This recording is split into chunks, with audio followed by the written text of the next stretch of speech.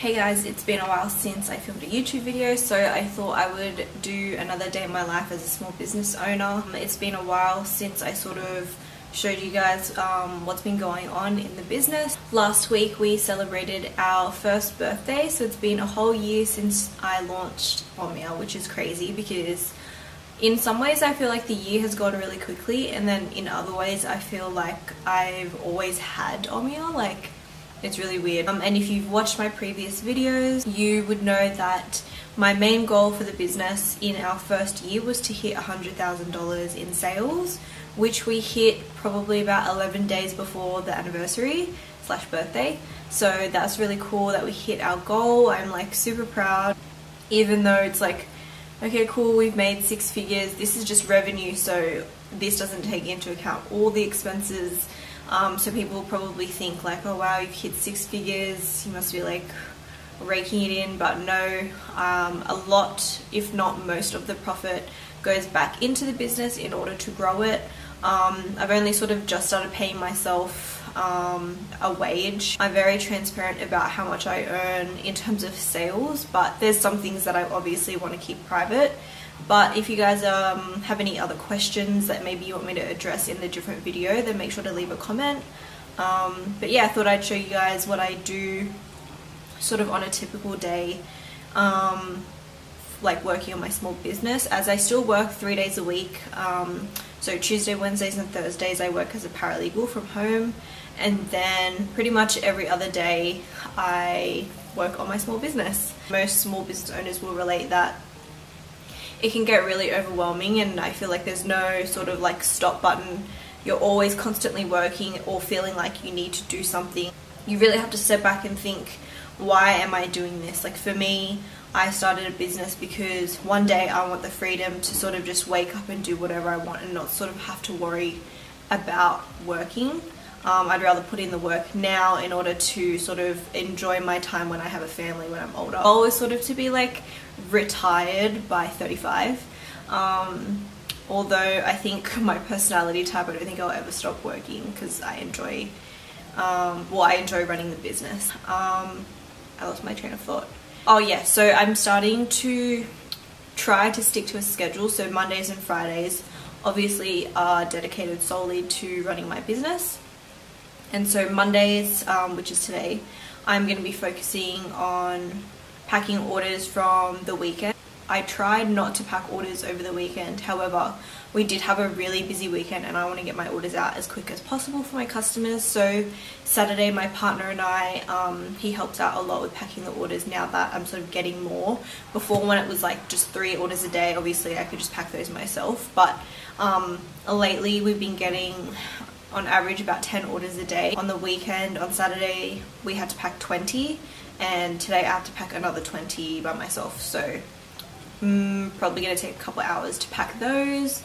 I have to respond to some emails.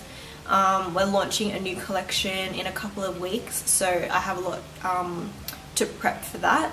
And take some video content, like film TikToks and stuff, take some flat lace for Instagram.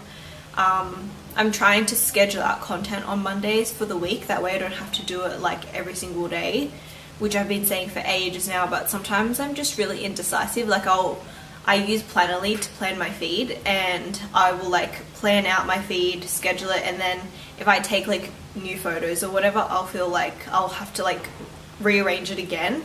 So, but I, like, in order to save time, I'm gonna try to schedule my Instagram posts at least 1 week ahead.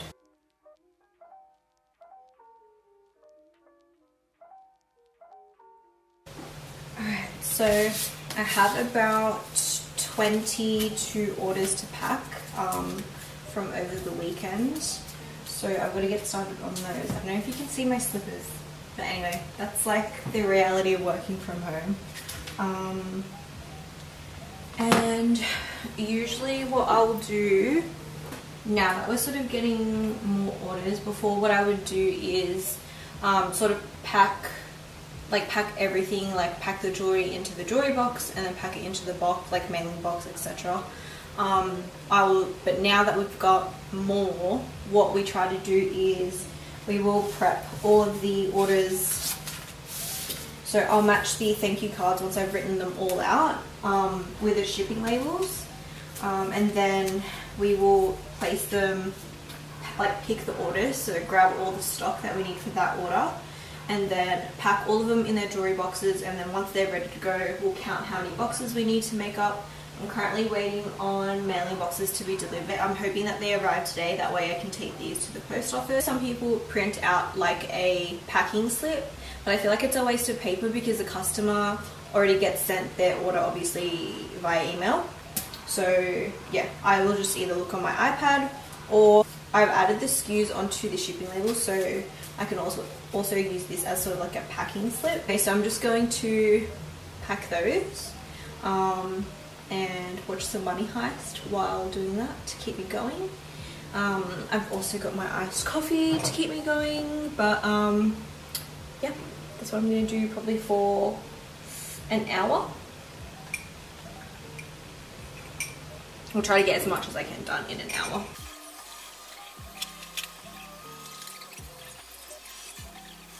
So sanitize hands obviously, and then in these drawers I keep our jewelry boxes, so I'm just getting out what I need.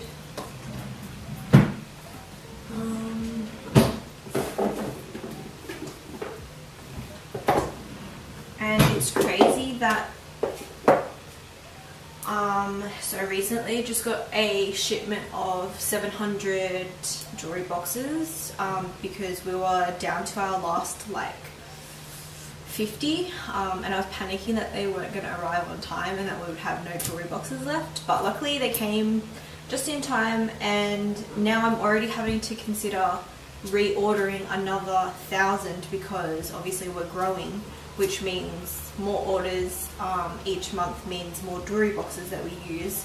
So I have to plan them out so we're not, you know, we're not out of stock, because it obviously takes some time to produce. So I think it takes about a month for them to make, depending how many, and then about a month for shipping as well. So 2 months. So that means I have to sort of like plan in advance to make sure that we're going to have enough. So I kind of estimate like, okay, last month we had 180 orders. Some of them have the smaller boxes that we use for like rings and earrings, but majority of the time people will order at least 2 things, 2 to 3. Our sets are really popular, so even up to 5 items, which means we use about 1 or 2 of these each order. So I estimated that we will need another 200 boxes each month if we're going at the same rate that we are now. So that means in order to have enough for, let's say, 6 months, just so we like have some extra in case we have like, I don't know, a really busy month, I'm gonna order 1,200 of these size and then 500 of these, just because we were down to, I think, 300 last month of the smaller ones. So just so we have those in stock as well, that way, you know, obviously if we can't ship out our items, I mean, if we don't have the boxes, then we can't ship out our items, and I don't want customers to be waiting, so we always have to make sure these are in stock. While we're on the topic of jewelry boxes, I will often get people commenting on like my TikTok videos, or people DMing me, even emailing me asking where I get my jewelry boxes from. And while I'm all for supporting other businesses, and I obviously, this is why I post my content, is to hopefully help people, you know, sort of grow their business, and provide tips along the way, you know, that I've learned along the way to sort of, you know, if it helps people not make mistakes. But at the same time, you sort of need to make your own mistakes in order to learn. Obviously, that's pretty cliche, but it's true. There's no harm in asking, because I know obviously there's other small business owners that maybe are happy to share their manufacturer. That's obviously their prerogative if they want to share that information. But personally, I will share all of my, like, if you need to know suppliers for like business cards, thank you cards, stickers, etc., anything like that, I'm more than happy to share. But I just feel like when it comes to jewelry boxes, for me anyway, they're a big part of my branding, and so I spent a lot of time, a lot of research, you know, ordering samples, making sure that I liked the box. You know, I measured these myself and designed them, like the dimensions myself. They weren't like the stock standard dimensions that like the manufacturer offered. And so I feel like when people think they're entitled to that information instead of just doing their own research, I kind of feel like it's a bit of a slap in the face. Like, I know they don't mean it, and sometimes, you know, I'll give them the benefit of the doubt that they have done like research and maybe they're just scared of ordering things in case they don't like it. But unfortunately, you know, that's the risk you have to take in business. And also, what works for me might not work for someone else, and so I don't want to, I guess, recommend my manufacturer and then someone uses them and then they don't like them and then they're like, blame me. I mean, I'm sure they wouldn't do that, but it's just like this thing I have. I don't, I guess, want to be liable for that. I know obviously I can't be held liable, but that's just sort of one of the reasons why I don't feel comfortable with sharing my manufacturer. In saying that, I'm not saying that like, oh, I invented these jewelry boxes and that's why I don't want people to copy me. That's not the case, because I know there's other businesses that have very similar jewelry boxes. I'm not claiming that I'm the only one that uses them, because like I said before, what works for me might not work for their jewelry. Like, I specifically designed mine because it fit my jewelry how I wanted to.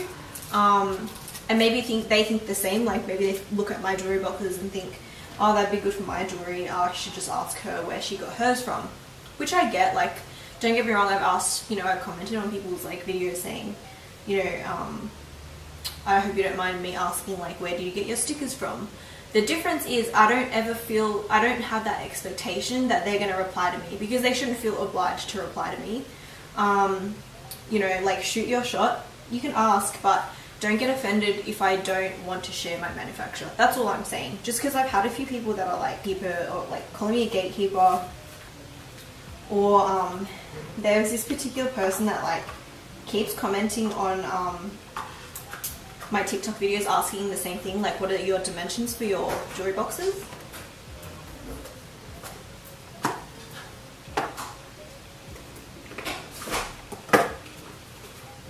Hi.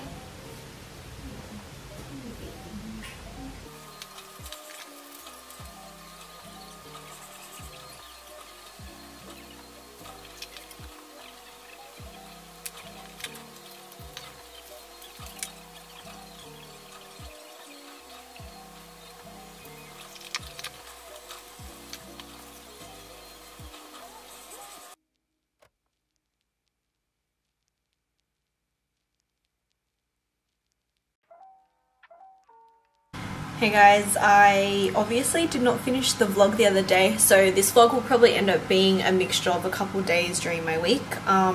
Today is Friday, so it's one of my days off from my part-time job, and one of the days that I focus obviously just running my business. But yeah, so at the moment I was just filming some TikToks, and now I'm going to be packing some orders, so I just got to print out some shipping labels and write some thank you cards, and I'll have another chat with you guys while I'm packing my orders.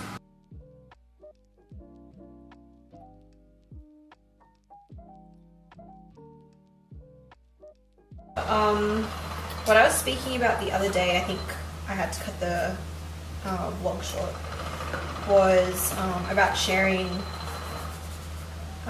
manufacturers when people ask, like, where do you get your jewelry boxes from, or where do you get your jewelry from? Personally, I don't feel like we should, for those who don't want to share their suppliers, vendors, manufacturers, I don't think we should be called gatekeepers, because if you're gatekeeping something, you're limiting access to someone. And if you have access to the internet, you have access to, you know, multiple platforms of finding these kinds of manufacturers or suppliers. So I just think you haven't done your research properly if you haven't been able to find a supplier, or if it's one of those things where you've done your research, but you're too scared to order from a certain place because, you know, you never ordered from them. Like, I can understand that fear of, like, you know, you're risking your money, especially if it's an overseas supplier. It's kind of, you know, it's a bit scary to think of sending your money, but we as business owners always have to take risk. I personally don't think, not that it's not fair, but that's the only way I can sort of explain it.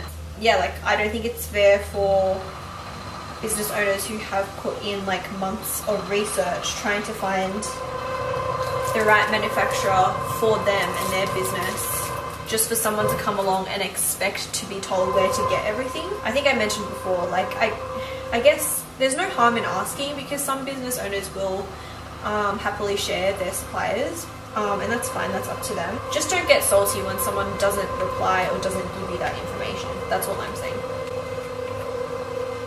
Sorry, there's manufacturing.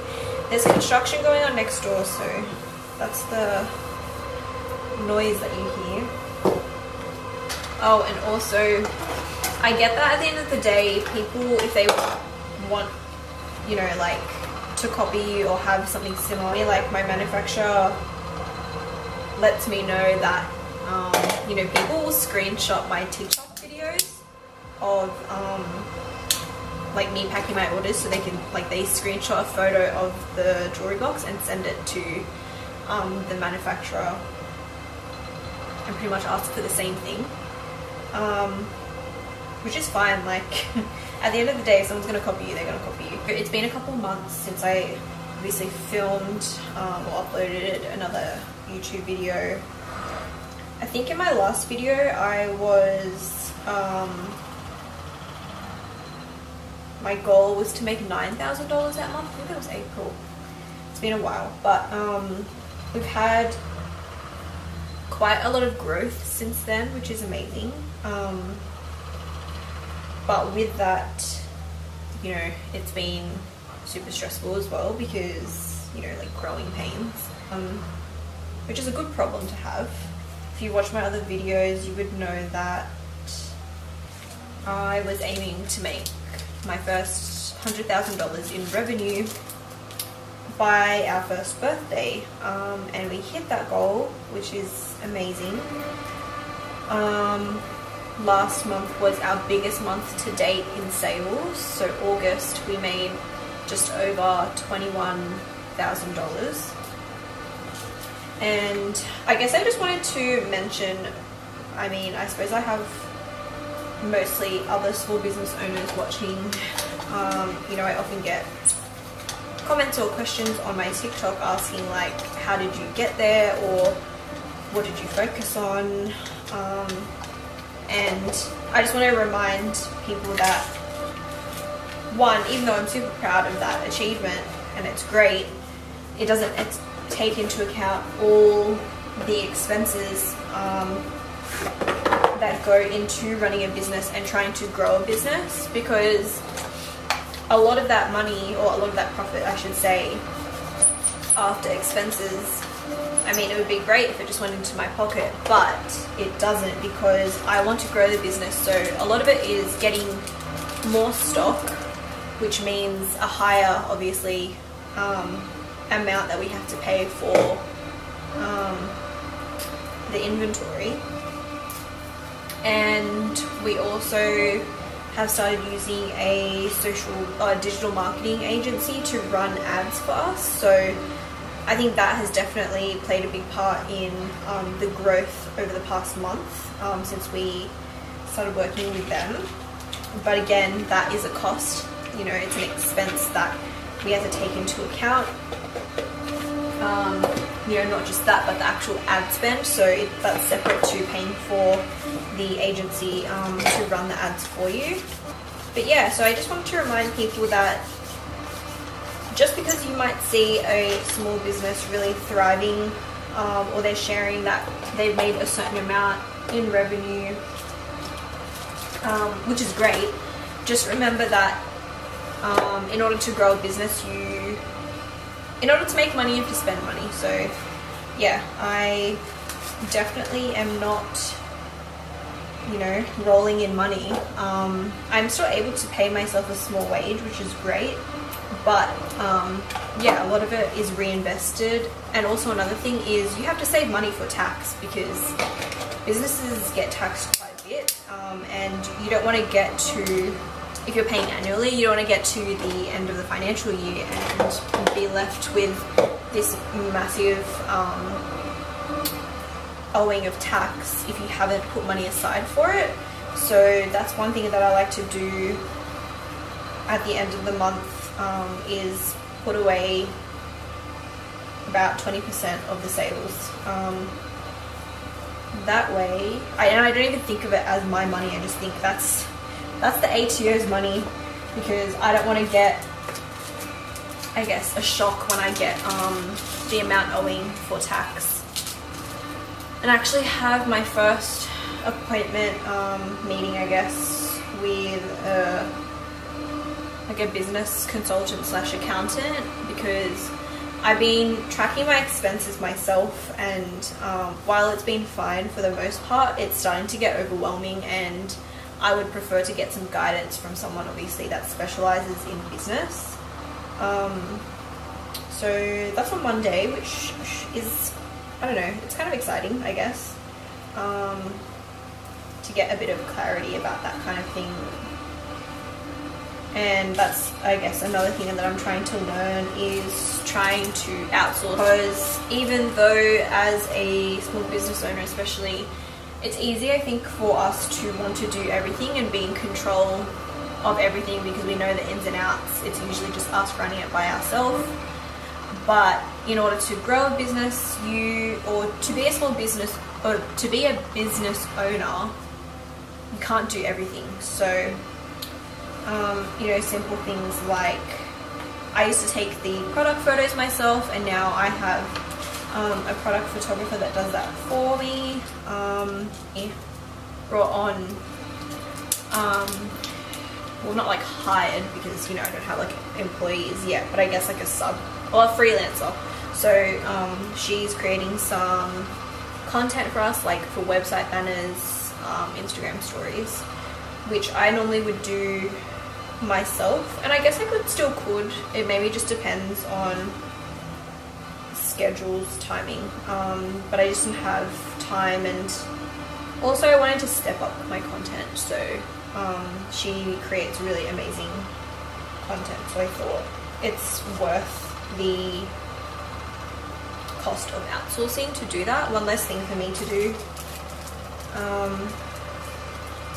But yeah, so that's like the main update. I'm gonna film a separate video about the next 6 months to a year for, you know, my goals for the business.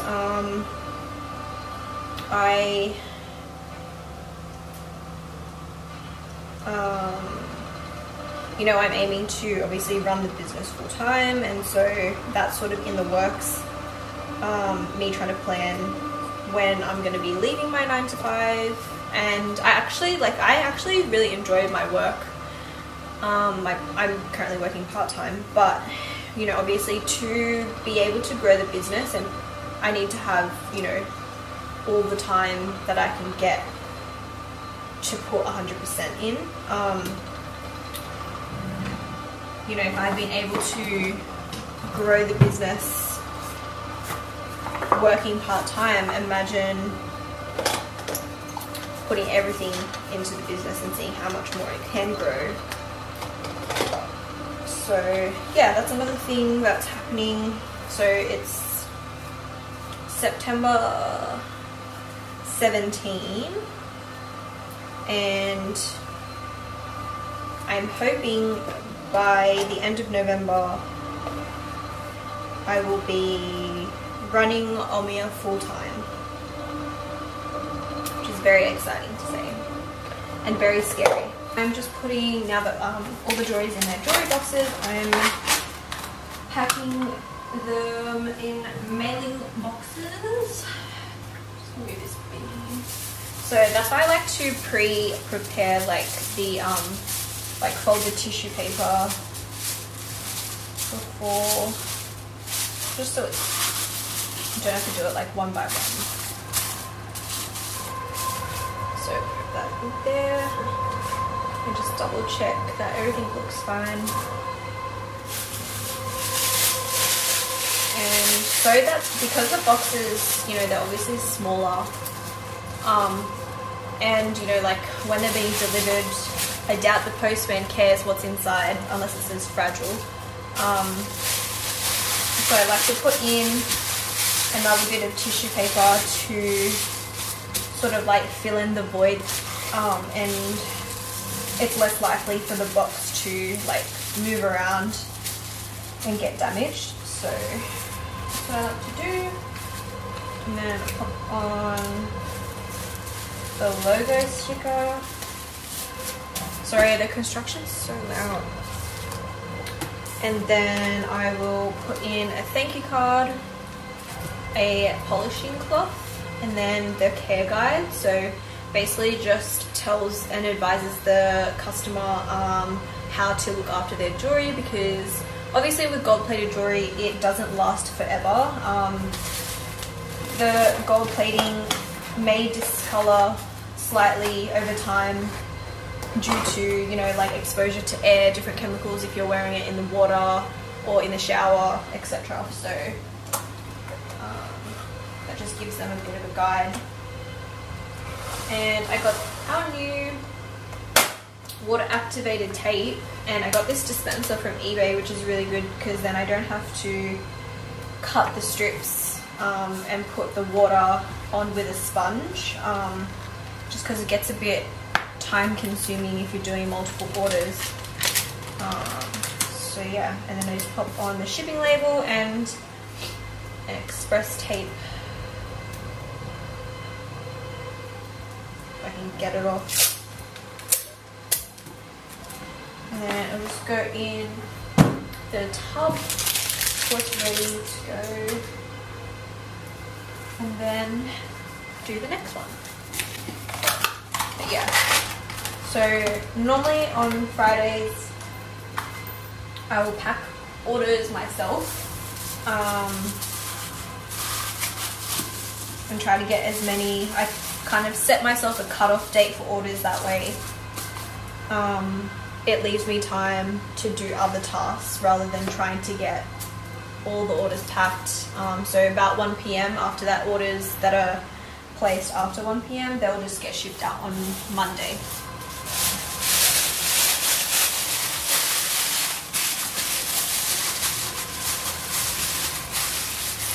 And usually during the week when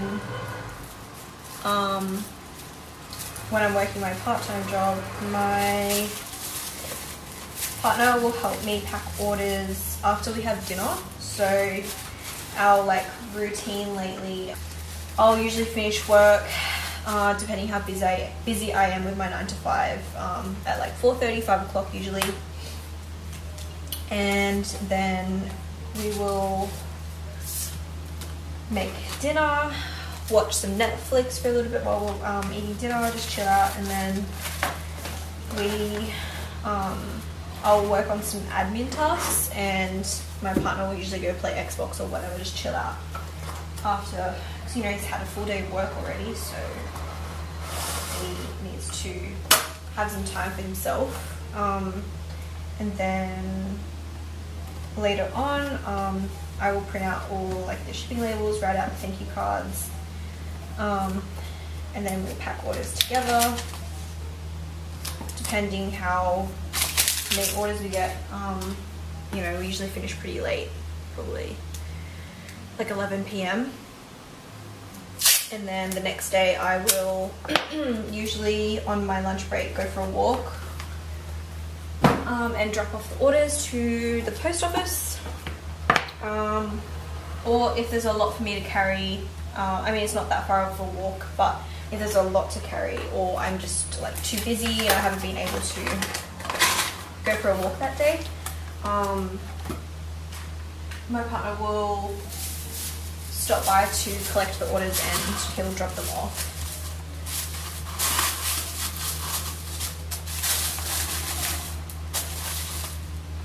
But yeah, that's sort of our routine at the moment. A bit worried when Black Friday sales come around, like Christmas time.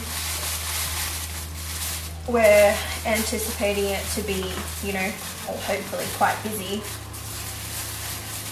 but that means we may need help with packing orders, maybe certain weeks, if it's like a busier week. But yeah, so luckily I have the help and not doing it completely by myself anymore. But I know a lot of people out there are doing it by themselves and they don't have, I guess, the privilege of having, you know, a partner or a family member to help them. So for those that are doing it on their own, kudos to you guys. I know how it feels. And it's not easy, especially when you're trying to balance life in general, like, you know, your business. When you're trying to grow your business, it's quite a big part of your life, but, you know, there's other things that you can't neglect. You know, you can't forget about, like, your family or your relationships, but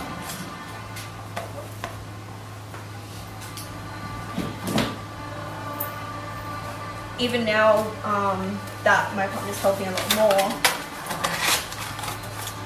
when I was doing it all by myself, I would often, you know, overwork to the point where I literally had no days off. I was working on the business pretty much every minute that I could, and that's not healthy. At the end of the day, you kind of have to step back and think why you're doing it. Like,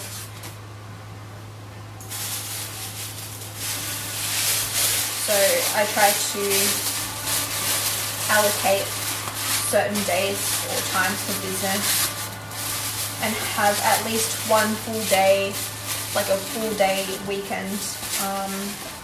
So Sundays normally, now I will just do nothing, pretty much. We'll try to, obviously other than like housework or groceries, blah blah blah, but I try not to do anything business wise, because if you're burnt out, then, you know, you don't have the energy to put 100% into your business, and then in turn it's, you know, obviously going to affect you in the long run. So it's better to take a step back sometimes, have a break, so you can improve your business instead of just like trying to keep up. Alright, so I'm just going to head to the post office to drop off the orders, and then I'll come back and work on scheduling some content for next week because we're launching a new collection. So I'll see you guys soon.